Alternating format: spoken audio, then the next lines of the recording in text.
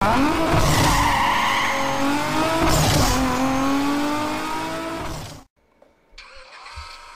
this is the level 3 Honda S2000.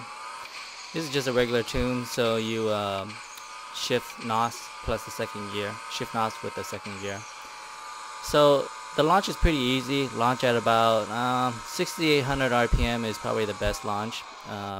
Maybe 65 to 68 you'll still get wheel slip, but if you can do it at 68, that's the best.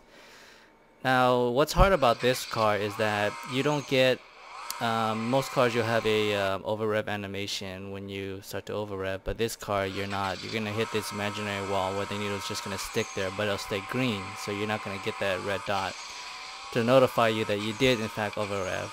So that's the hard part about this. So as you can see, I'm doing pretty well. I get a good launch, but the last gears are pretty hard to tell, the 4, 5, and 6. So usually if you're gonna mess up, you're gonna mess up on those gears, and you're going to just barely hit that over rev.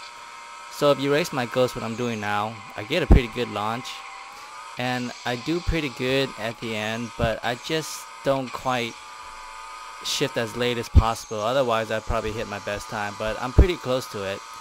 Anyway, so I get a, what do I get here, a 15.461. On this tune my best time is 4.58. Here's my setup here, guys. And again, thanks for watching, and don't forget to check out the other links for my playlist on the bottom.